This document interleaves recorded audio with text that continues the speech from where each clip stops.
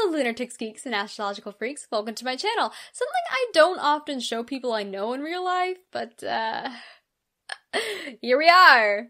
Please don't look at the suggested videos, or any of my channel. I will regret things, I will hate myself, and I may never forgive you. Today we're going to be doing a different kind of video. Probably because it's a school project, but luckily for me, also an interest of mine. In this incredibly long video, I will be looking at a particular modern-day technology that uses electromagnetic waves and how. What is my technology of choice, you ask? Spectrograms! Woo! A spectrogram, sometimes called a sonograph or voice print, is something that converts recorded sound waves into electromagnetic waves in the form of visible light to provide a visual representation of said sound waves. Spectrograms use different colors to portray the properties of sound over time, such as volume, pitch, and frequency. Let's get into it. This is a spectrogram. The one you're seeing right now is in fact a spectrogram of this video through the program OSIN Audio, which is what I use to edit audio when I voice act. More on that later. In this video, I will show the different aspects of a spectrogram, such as its importance, creation, and scientific qualities. Welcome to school, kids! While my knowledge and use of spectrograms is limited, there is a lot, and I mean a lot, of ways people use them. But why was it made? You may or may not have heard of the Old English proverb, ironically first recorded in Latin, which states that necessity is the mother of invention. And yet this raises the question of, is this statement true in the creation of a spectrogram? Well, the answer's complicated. Similar to Alfred North Whitehead's view on necessity that the basis of invention is science, and science is almost wholly the outgrowth of pleasurable intellectual curiosity, the purpose of a spectrogram wasn't something people completely needed, but it sure is helpful, even if the average person has never heard the word before. While spectrograms can be used for simple voice recording and editing, to more commonly known tools of the ultrasound, you know, the picture with the baby within it, within the womb, that you can see, unless you're Ross from Friends. What? I can't see You just said that you did. it! I know! I lied! I didn't want her to think I was a terrible mother! I can't even see my own baby! Spectrograms have many uses in the scientific analysis of data and studies. An example of this can be seen in the United States Geological Survey's monitoring of earthquakes. On their websites, under the About Spectrogram section, they explain how the spectrogram will show ground movements for several seconds during earthquakes to figure out the size and sensitivity of the seismograph. The people at USGS use spectrograms to analyze earthquakes, big and small, in the California area. This is often vital for research and predictions around the world, and the spectrograms themselves are the main source for many people to examine the severity of the earthquakes. But they aren't just used to examine earthquakes, or a baby. In an educational video about Suzaku, a satellite at NASA that uses X-ray spectroscopy, there is an activity involving spectrograms introduced as an aid for learning. In the directions, it states that spectral analysis is an important skill in all branches of science. This is an activity that has applications in chemistry, physics, astronomy, and mathematics, and can be broadly used in a curriculum and across curricula. In this case, the object under study is heavily ionized, which allows for large transitions in energy for electrons. Specific transitions are read as peaks on the spectrogram. Additionally, students will explore an authentic piece of scientific work. Oh my god, that was a long quote. Anyways, within the investigation, students had the chance to read and understand spectrograms with visual representation of X-rays instead of sound waves, which allows for easy comprehension of a complex version of electromagnetic waves using other EM waves that we can better understand. Visual light. Both these uses of spectrograms have allowed for thorough investigation of multiple forms of energy for many to understand, even if that means needing the ability to read a spectrogram.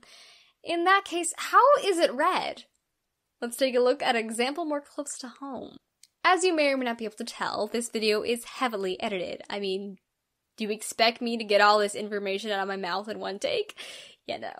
I'm actually surprised I was able to edit it in the amount of time I was given, because the only way I would be able to get a medal in the Olympics is if they added a procrastination contest. Yeah, it's that bad. And yes, this is in the script. Moving on. This is OSIN Audio. This teal thing is called an audio signal. You've probably seen it a lot. What the hell is an audio signal, you ask? An audio signal is a representation of sound, typically as an electrical voltage for analog signals and a binary number for digital signals. Audio signals have frequencies in the audio frequency range of roughly 20 to 20,000 hertz. The thing under it, the one with the pretty colors, that's a spectrogram, which I'm pretty sure was already previously mentioned. A spectrogram takes multiple fragments from an audio clip and graphs them in accordance to their frequency and amplitude. Then it takes each of those components of the graphs and lays them on top of each other to show a visual representation of the sound. Think of it as showing all the data points at once, whereas the regular audio clip representation you're used to is more of a combination, or a median or summary or something. Heads up, I learned this from What's in Order on this website. The logistics of a spectrogram is something extremely hard to explain, but hopefully this picture can help you out quite a bit. As you can see, a spectrogram shows a lot more information if you're reading it right. See this right here in a clip where I'm talking extremely close to the mic? With a spectrogram, you can see strange things like the puff from your mouth when pushing air that makes a puss sound, or a spike of color here that represents something we unscientifically call a click in the voice acting world. These clicks are often made when you open your mouth or make sounds that aren't guttural. This click can also show when something taps the mic. And then there are things like background noise or electronic whining. For voice acting, it's incredibly important to reduce background noise, and with a spectrogram, you can actually see the background noise and how loud it is. You see the slightly purple-colored thing behind the regular speaking parts, or the colors that are there when you don't make a sound? Knowing this is useful to editing audio, like when you try to remove that background noise. I select parts when I'm not making any sound, allow OSIN Audio to detect those frequencies, and then have it subtract those exact frequencies from the clip, making my voice more solo and clear. Most of the time it works, but sometimes if you aren't close enough to the mic, it removes some of your voice with it because of the frequency and amplitude. And yes, youngsters, if you are wondering, this does have to do with ASMR. Your body reacts to certain measures and balances of frequencies. Alright, that's enough about OSIN Audio's features. Let's get down to business. Sorry. Okay. As you may know, sound is not in the form of electromagnetic waves, but colors are, using visible light. Spectrograms use this visible light spectrum to portray density, frequency, and amplitude of the sound. It converts one sense into another so that we can better understand it. As the Pratt program explains, darker parts of the spectrogram mean higher energy densities, whereas lighter parts mean lower energy densities. If the spectrogram has a dark area around the time of 1.2 seconds and a frequency of 4,000 hertz, this means that the sound has lots of energy for those high frequencies at the time. Now, let's just note that the colors of OSIN Audio are inverted, so when we're talking about the Pratt program, it's different from OSIN Audio, because it turns out, in OSIN Audio, the lighter parts have higher densities, and the purplish parts are lower energy densities. As always, when really getting into the science behind things, NASA does a great job. In Tour of the Electromagnetic Spectrum, Visible Light, they explain that while every part of the electromagnetic spectrum is light, there is a specific amount that only we can see. Different colors are only displayed at different colors because that's how our mind receives the wavelengths. It all depends on the nanometers it emits. From 380 nanometers to 700 nanometers, lowest being violet, highest being red, the color spectrum allows for us to comprehend the world with our eyes, and therefore the spectrogram as well. And yes, while EM waves aren't the most amazing part of spectrograms, it's something that, when you further study, is really all our visual comprehension of sound or vibrations is. In the end, while spectrograms are not the most electromagnetic technology out there, they still show how one can use electromagnetic waves to show information, change it from one sense to another. Ever since I discovered spectrograms, I can't really stop using them. It's kind of a code itself, and it makes me feel like the computer detective in the crime shows who find the secret message or background sounds that helps find the villain through the frequencies. There is so much a spectrogram can show and do that helps me and other people. Scientists, doctors, astronomers, detectives, baby people, and anyone who deals with vibrations that are recorded. I know that not a lot of people know about spectrograms, but hopefully you can share it.